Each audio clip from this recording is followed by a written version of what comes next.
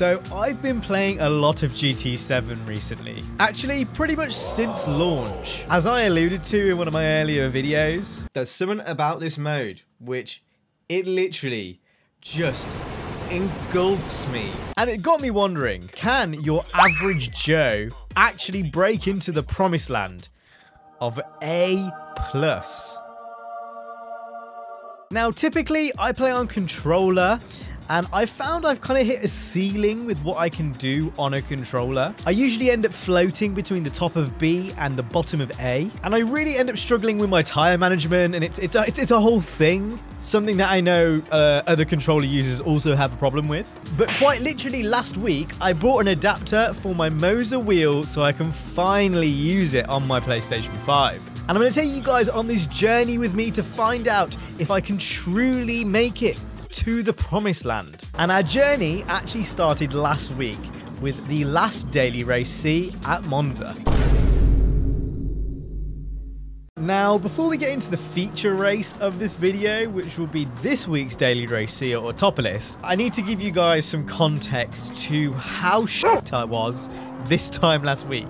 So this is the first time I've ever actually properly played Gran Turismo on a wheel, like, at all. And honestly, so different to Assetto Corsa, so different to my real-life car in some ways. Cars snap and slide very strangely, and I'm not sure whether that's to do with the adapter I have for the wheel. I basically went from a kind of like an A-, B+ driver to like a C+ to B- driver. I think for the first time in about a year and a half, my safety rating went down from S to A. A track like Monza, it's all very much dependent on the braking zones not locking up, making sure you're carrying speed, you know, down the back straight or through the first chicane. When you come out, you need to make sure your exit's really good. And the factor on hard tires also exacerbates that problem because there's almost less room for error, put it that way. And that's it. It was just a really big struggle. So coming into this week, I had my expectations quite low.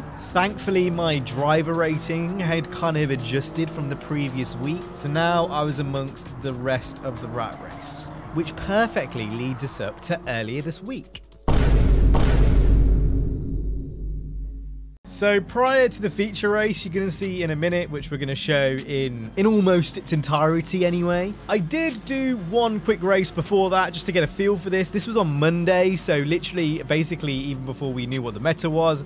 By the way, I know it's the Citroen, so please leave me alone. And I qualified pretty well, P5 to start off with. I thought that might have been a good place from the grid to kind of work my way up from. But basically, my race ended when this guy punted me off the track. Swallowed up. Have you ever been swallowed up? But I'm also not gonna lie to you guys, I kind of low-key did the same thing to someone else. But unlike the other dude who punted me, I did give him the place back. So, you know, if you're doing this online, please give the place back. Your sins have been recorded for the internet to enjoy for the rest of eternity. So, well done. Yeah, I don't really know what else I'm expecting in these lower lobbies. It's almost bound to happen. And I came home in a pretty decent recovery race in a P7. So, to be honest, I'll take that. But with that also being said, you know, definitely still could have done way better if I could have avoided the shenanigans. So, after improving my quali time,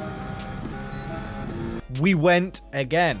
Which leads us perfectly to the feature race of this episode. Now, I knew I qualified pretty well, but almost half a second on the guy who was in second. I thought that was pretty crazy. I obviously filmed this on the Monday, you know, kind of before, I guess, people kind of figured out the meta or got used to the track. Autopolis is a track I like quite a lot. Obviously, anyone who's been following the channel and plays Need for Speed, you'll know this track featured in Need for Speed Pro Street. Fun fact for any Need for Speed fans out there. But at this point, before we go to lights out, I was literally thinking, no turn one shenanigans, please. Like, as long as we can avoid the turn one shenanigans, we're going to be absolutely okay. But as we go into turn one, we can see Pission84 behind us. He does let off. He gives us the space. More importantly, we don't lock up going into turn one. I tend to choke in these types of situations sometimes, especially in sport mode. But yeah, he gives us the space. But unfortunately, he seems to get taken out himself. We're going to have to watch that back in a minute to see what actually happened. But as we go into, what is this, like turn 4 or 5 or something like that, We've basically got a second gap on the car behind us. So quickly looking at this replay then, we can see Pissy on 84 in front. We've got Fred here, and yeah, that is an absolute dive bomb, and if I'm gonna put any blame on anyone there, it's absolutely gonna be Fred. So we clearly had the raw pace on him. You can see I've kind of built a 2-second gap here. But to be honest, what I really have been struggling on a wheel is just getting that consistency. Like, I can put in pretty, alright times, definitely not A+ times, but that consistency is really what I struggle with. I was here, again, on the brakes, not very decisive on what I'm doing, tyre onto the grass. Obviously now my front left is dirty, so kind of going back to what I was talking about with the consistency, just not great. Now he's within 3 tenths, 5 tenths, 6 tenths. Again, right back on my ass. Basically that 2-second lead has just been squandered in a matter of moments. And this is a theme you're going to see happen probably not only in this video, but future videos as well. So yeah, this last sector is probably one of my favorite parts of this track.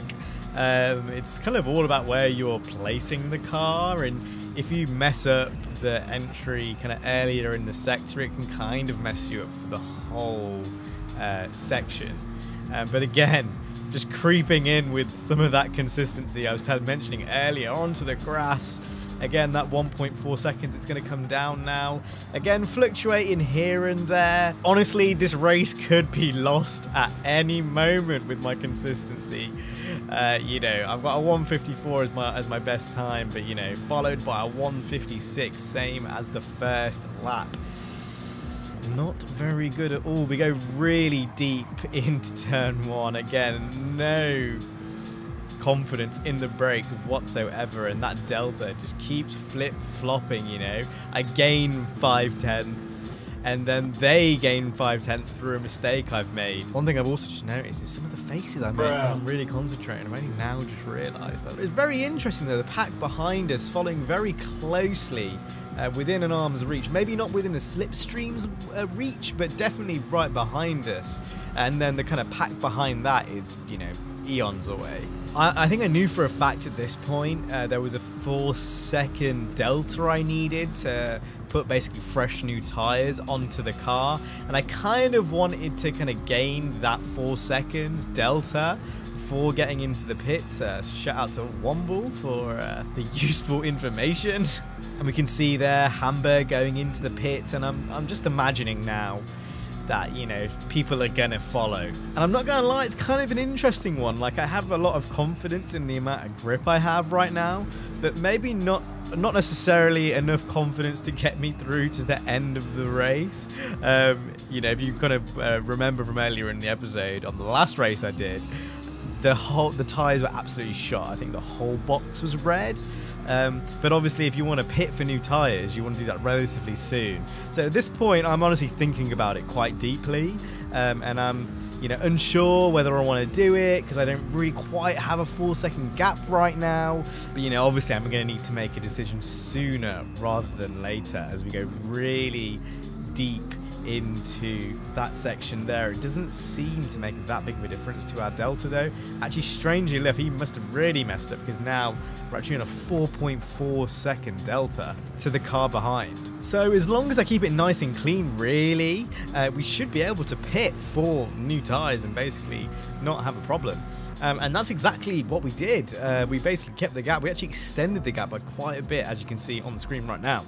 And we came into the pits for a fresh new set of medium tyres because we can. I tend to find definitely in these lower lobbies as well, you're not going to have as many people going all the way on one set of tyres. Most of the time people will be changing. But now I'm thinking that this actually might happen on the first episode back. Are we going to get the dub? It's looking like a W might be having to be added on the resume right now. And basically over the course of the next few laps, I was just trying to extend that gap as much as possible. And we actually ended up getting a 10-second lead on the guy in second. But it all came crashing down.